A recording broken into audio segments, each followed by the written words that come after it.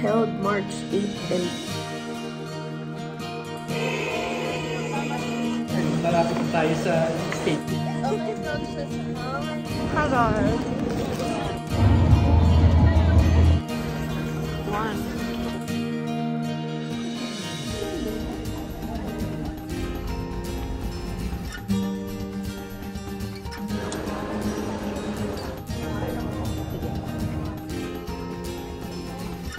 With a passing percentage And the Constitution after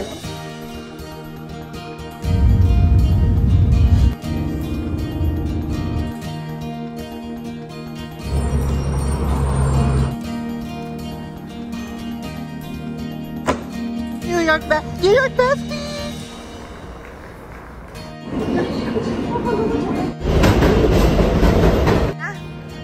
Yeah.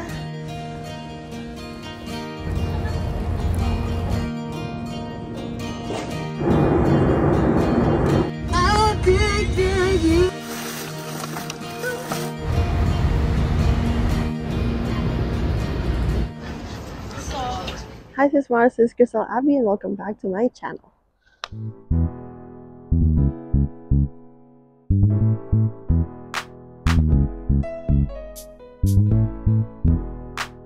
Hi guys, it's been a while, and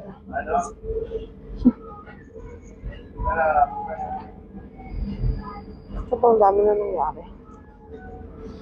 I just wanted to welcome you back to my vlog and give you a short life update. Today is January 29, 2024. I'm currently living and working in New York. And this vlog is about recent or what happened in 2023. Kasi parang sobrang bilis. Also, sobrang daming blessing din and hardship. Pero, yun nga. I'm gonna tell you how I got here. Charot!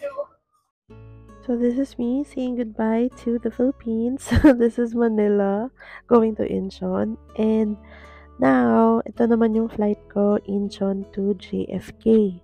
This was May 1, 2023. And to be honest, di ko alam mafe-feel ko kasi I'm moving to a new state. And for the first time, I'm gonna live alone. Na wala akong relatives na kasama. Tapos, wala akong relatives sa state na yon. So, ganon. It's exciting, but it's very scary. Lalo na, kakagraduate ko noong January of 2023. Tapos, kakapasa ako ng boards. Tapos, ito, mag-work na ako in a different state. Also, in a different country. So, parang ang bilis ng pangyayari. So, paano nga ba ako napadpad ng New York? Dahil sa kanya. So, this is my elementary best friend. Her name is Amy. And she and her family helped me move to New York. So, sizmars, join me in my vlog as I try to navigate living independent. What's up? Ano tayo? Unboxing. Ito yung first nabili ko para sa apartment. So, ito yung nabili ko sa New Jersey. And, let's start. Ito sa Asian market, which is rice crackers.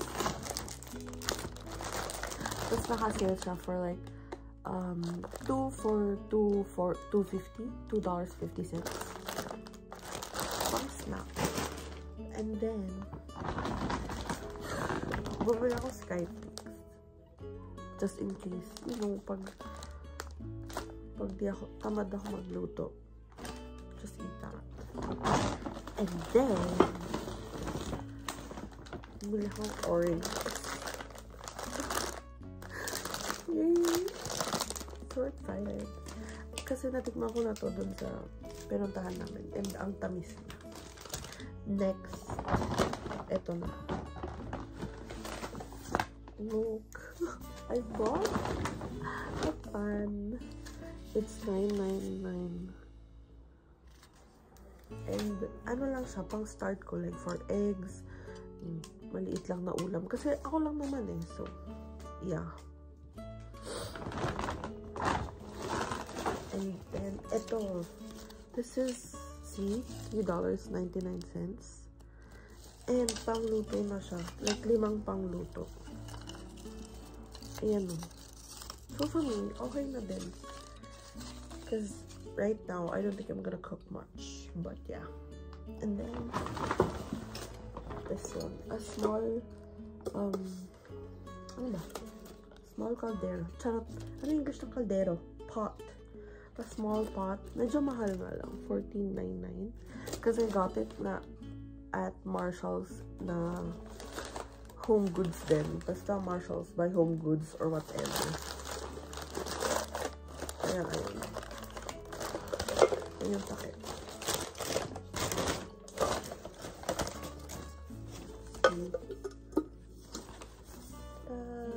Pang ulam. Bakit ang luwang? Pang ulam and pang rice. Ganun. And then, kasi, a bowl, yung friend ko, si Amy, nagbigay na siya ng plato. So, this one naman. Tada! This one I got for $7.99. Okay na siya kasi may chopsticks and then may spoon din na ganito. Ang cute ng design.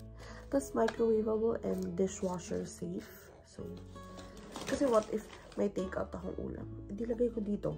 Painit ko lang. Diba? Last, but not least, is ito. So, this is a mug. And, wala. Ang cute kasi ng design. It says, Stay Wild, Moonchild. When I see this, like, I remember my sister. And it's only like $3.99. So, okay na din. Cutie though. Diba? Like, this is so cute. For mugs lang. Tada!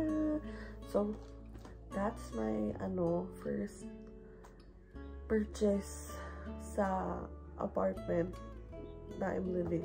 I just rented a room, but technically, first apartment ko pa din. So, yay!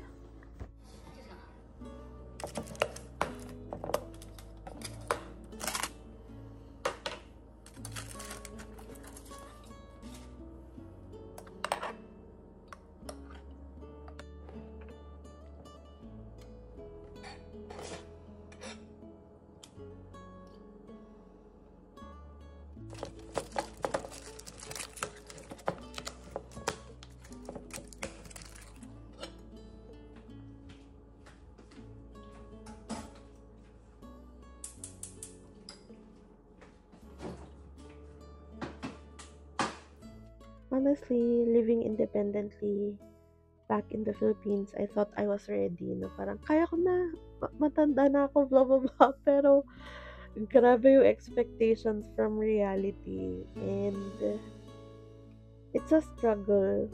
Pero, I'm still enjoying the process.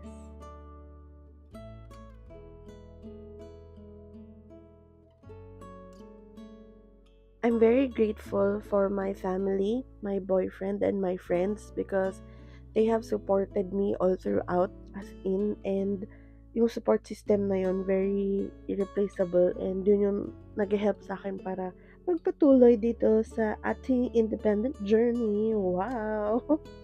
I get to enjoy yung inaral ko. Like, this is me using my tech license. Though, mahirap siya, pero at the same time, very fulfilling.